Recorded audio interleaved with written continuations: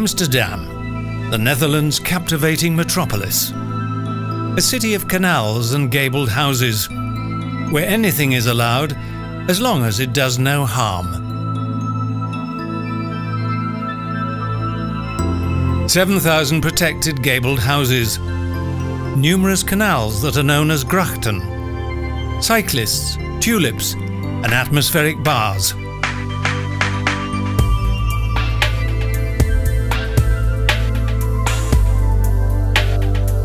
Directly behind the railway station is the harbour, whose ferryboats are busy night and day.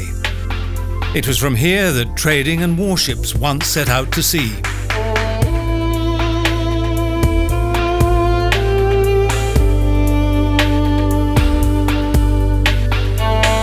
The splendid main station was built in neo-Gothic style on 3 artificial islands.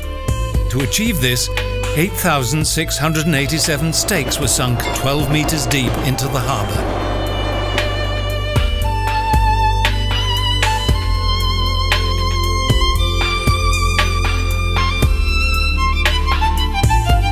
In 1567, the much-travelled Italian Lodovico Guicciardini referred to Amsterdam as the Venice of the North.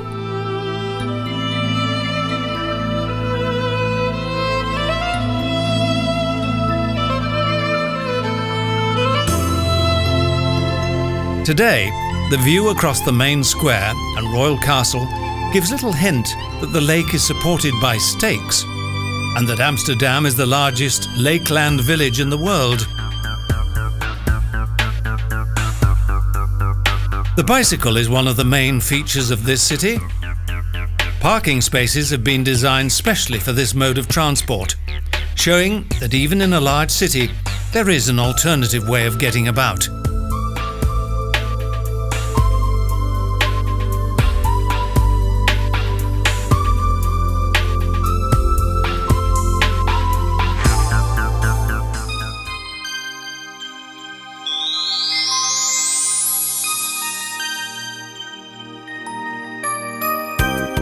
Life here has always been determined by water. 165 grachten, at a total length of 75 kilometres, still cross the centre of the city.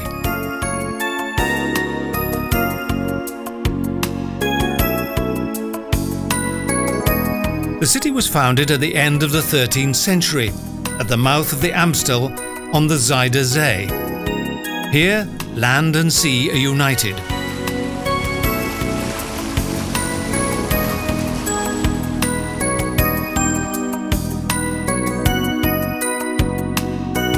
The watermark in the canals must be constantly maintained, since the city is beneath sea level.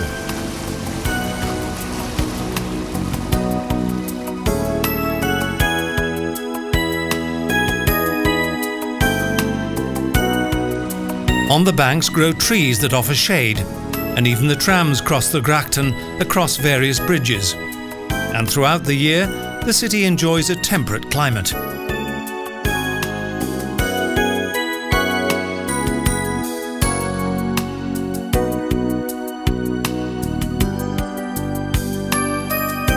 In the centre, there are nearly 7,000 protected houses and warehouses. Most of them date back to the 18th and 19th centuries, and some are even older.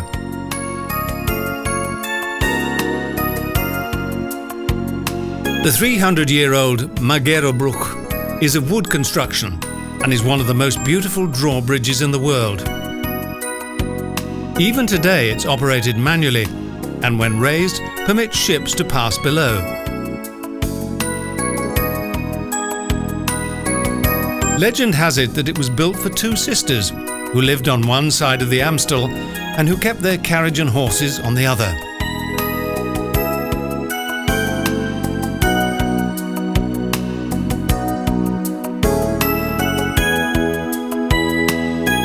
Nature cleans the water within the canals, with both high and low tides.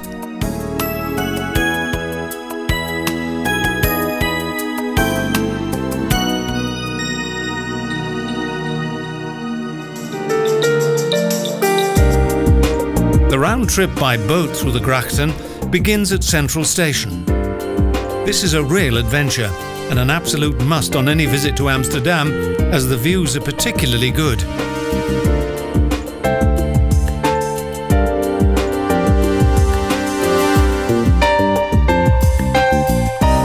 The crossing of the waterways is well regulated, with one-way traffic and lights.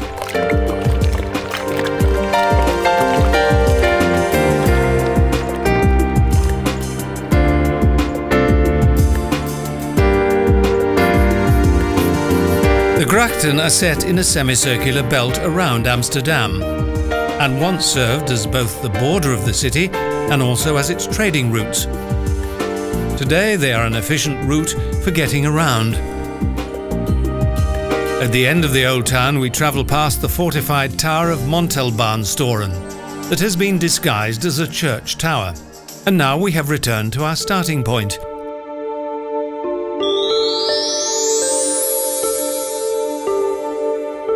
To gain an understanding of the size of this former sea power, it's a good idea to visit the Netherlands Scheepvaart Museum, the second largest maritime museum in the world. Here the glorious history of both Amsterdam and the Netherlands is well documented, with a large collection of sea maps, paintings and ships.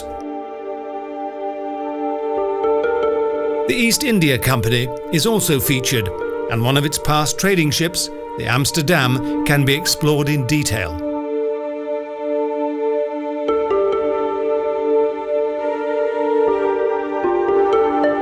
The ship is a replica of the original Amsterdam that sank during a storm on its maiden voyage in 1749 just off the English coast.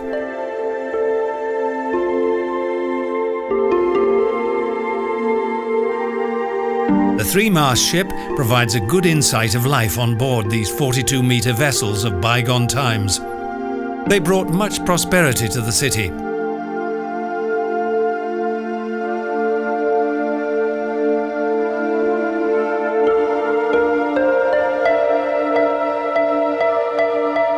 The bunks were incredibly small, but the dining area and living quarters of the captain and officers were relatively spacious.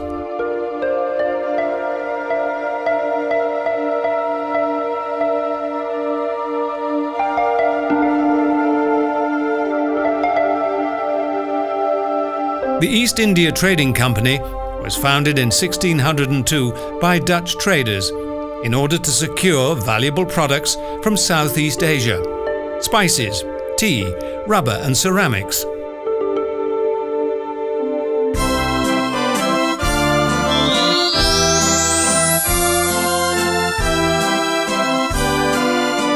The Bloemenmarkt has been in existence since the 17th century. In bygone days, fresh flowers were delivered by boat and sold on board.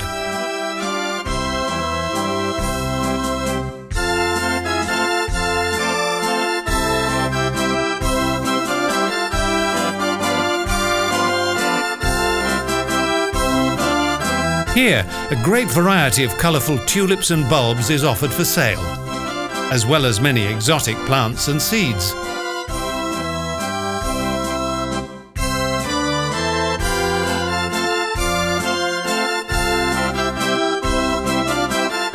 At the end of each market day, various traders attempt to sell their products at knockdown prices.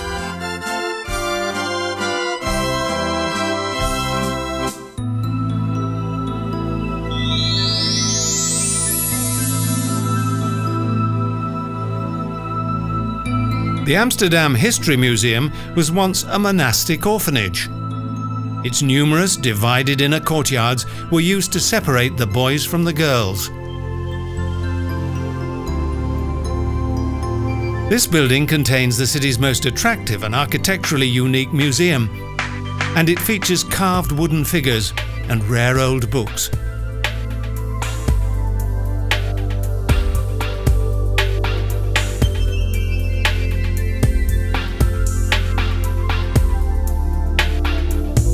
The museum's exhibits extend over 24 rooms and provide many interesting impressions of life in the Amsterdam of old.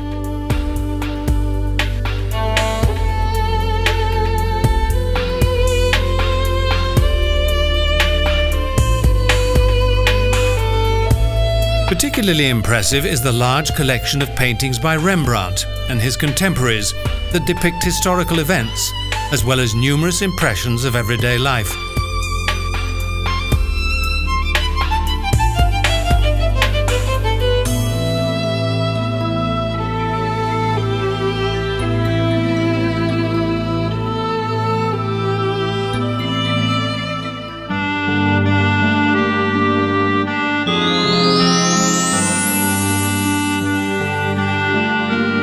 Amsterdam is Europe's capital of tolerance, as is evidenced by its many religions and churches. The largest church in Jordaan, once a district of the poor, is the Noorderkerk.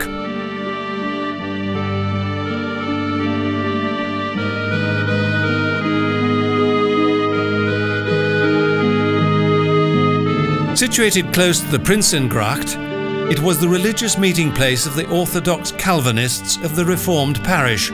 The building's ground plan is that of a Greek cross. New Church is almost 600 years old, but due to its lack of worshippers, it's now used as a venue for exhibitions and concerts, and these fund its continued maintenance.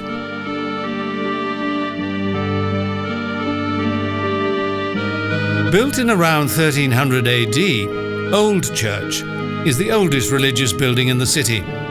A Gothic church built on Roman foundations.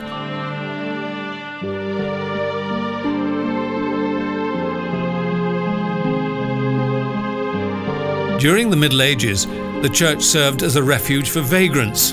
Today, it's surrounded by a seedy sex and entertainment district.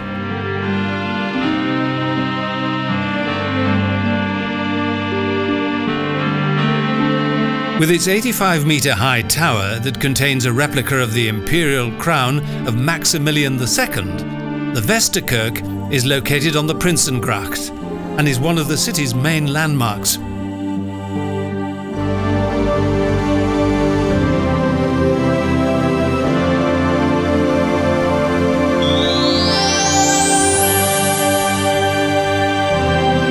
The impressive brick facade of the Rijksmuseum in the Single Gracht is another city landmark. It was here that the Princes of Orange began their art collection.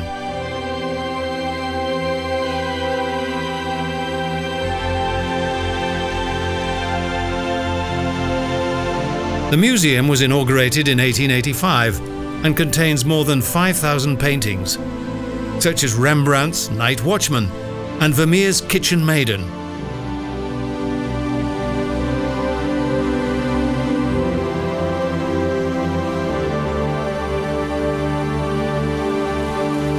This splendid building was designed by the master builder Kuipers and was built at the command of King Wilhelm.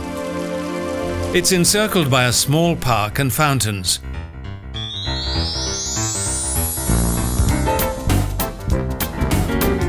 In 1682, city fathers decided to create a leisure area in the east of the city, in the centre of which the Artists' Zoo was subsequently established.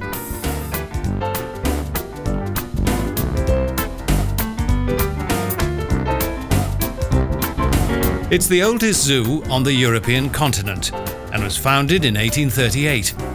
And even today, it still possesses its own special kind of magic.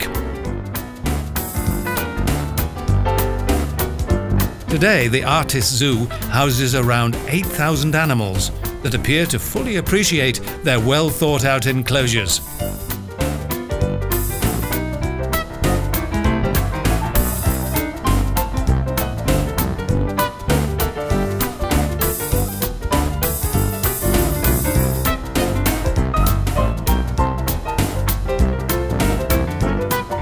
As the city developed and due to lack of space, houses were built close to the zoo. Thus, their inhabitants are able to observe herds of buffalo from the comfort of their living rooms.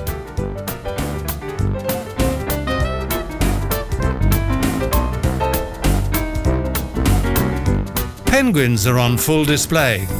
The llamas are bemused by the many onlookers, and bears lie idly in the heat of the day and wait for the next feed.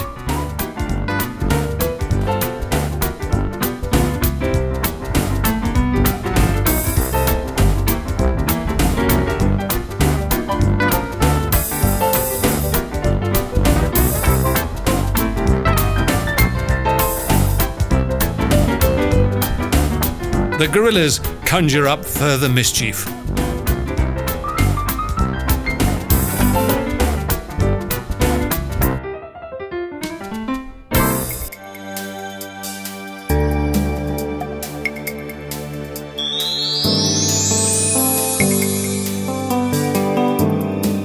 Close to Amsterdam is the city of Haarlem, that boasts a well-preserved medieval city centre. Trade, including the manufacture of linen and the cultivation of flowers, has brought much prosperity to the city. The Grote Markt was once used for various competitions before it became a market square, and it's still used several times a week to the delight of its many visitors.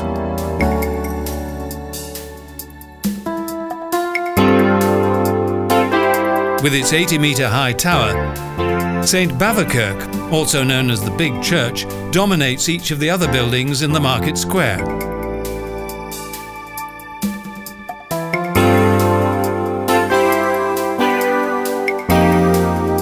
The houses are extremely attractive and well maintained, and are reminiscent of a bygone time.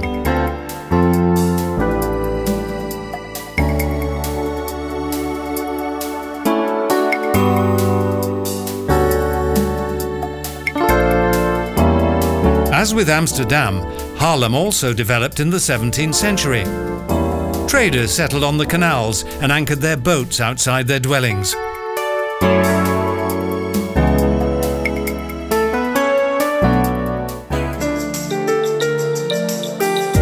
In the 12th century, Haarlem was the seat of the Dutch counts, and in 1245 was officially designated as a city. It's thought that the finest Dutch beer was once brewed here.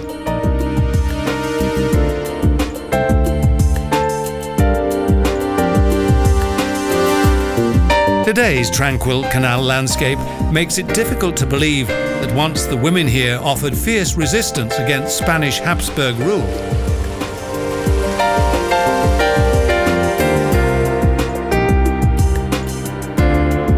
However, in 1573, the Spanish invaders succeeded in capturing the city. A regiment of 300 women were overcome in spite of their incredible fighting spirit.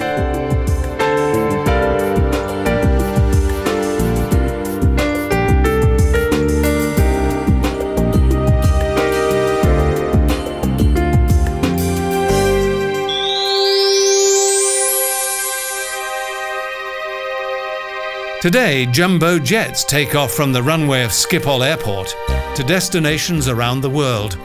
But it was once covered by the Haarlemmer Sea, an inland waterway that flooded this area.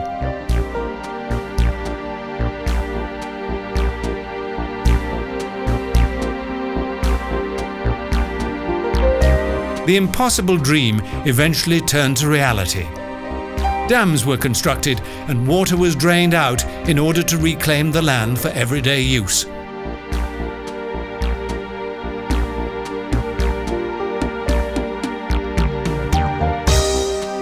The drainage work at Crucius near Amsterdam was one of the most important factors that allowed the miracle to happen between 1849 and 1853.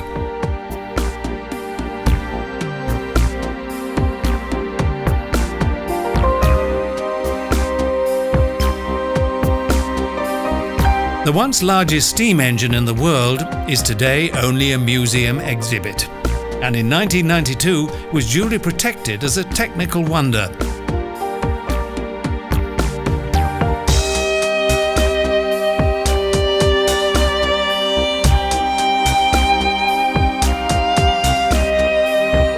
Its huge boilers and excavating machinery were built in 1848 by Harvey and Company in England, delivered by ship and reassembled here.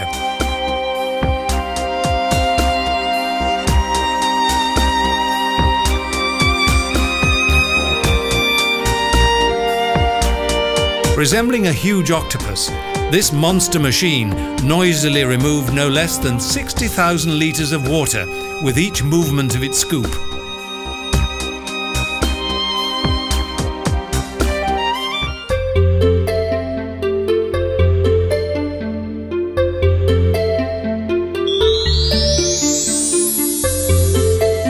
Each decade, A unique exhibition takes place here.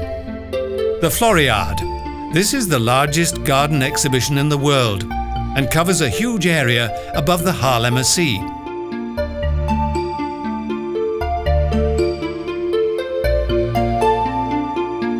Colourful tulip fields and well-designed gardens are on display, and various international artists show off their creative skills.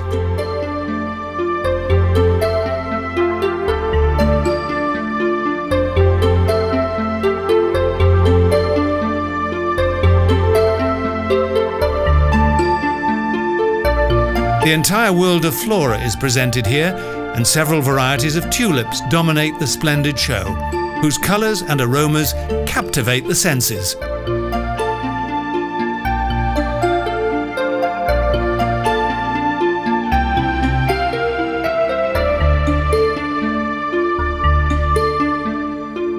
The Floriade is a magnificent display of flowers, plants, trees, bushes and fruit. A paradise that covers 65 hectares.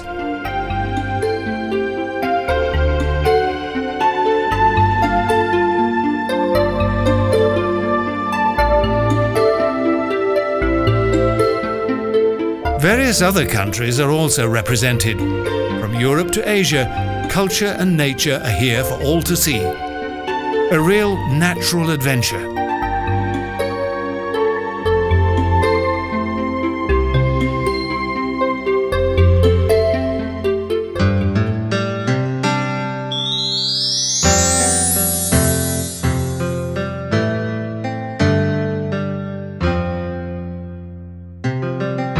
Southwest of Amsterdam is the Keukenhof. This features the national flower of the Netherlands, the tulip.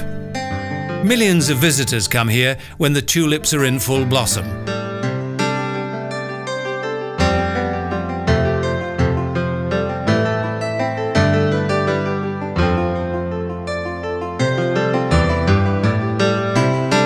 In the 17th century, the tulip that originally came from Turkey was a symbol of the rich. The Leidener gardener, Johan van Hogeland, began to cultivate them.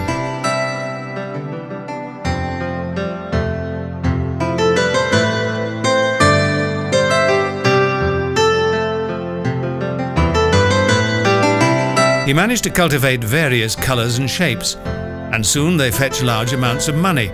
They became a commercial gem.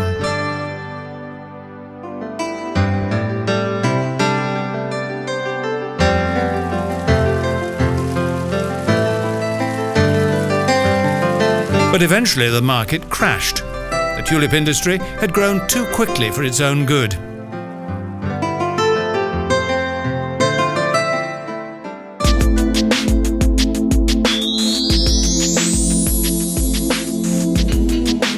During the summer months, the people of Amsterdam travel 25 kilometers to the most popular bathing place in the Netherlands, Zandvoort, on the North Sea coast.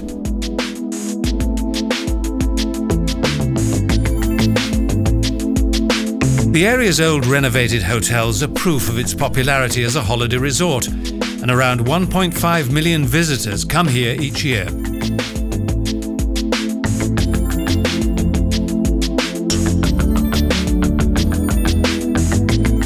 Private villas also feature in this coastal resort. A summer residence in this region is almost a necessity for the overworked citizens of Amsterdam. Sometimes the moist winds from the North Sea blows into the most hidden corners of the many restaurants that lie directly on the large beach, Amsterdam's Riviera. The metropolis of Amsterdam possesses an inescapable charm, especially if you sit in one of its many cafes or spot one of the many contorted houses beside the grachten. Because it possesses the largest historical city centre in Europe, it's like a living open-air museum. Both aged hippies and trendy teenagers adore this fascinating city, Amsterdam, Europe's irresistible capital of cool.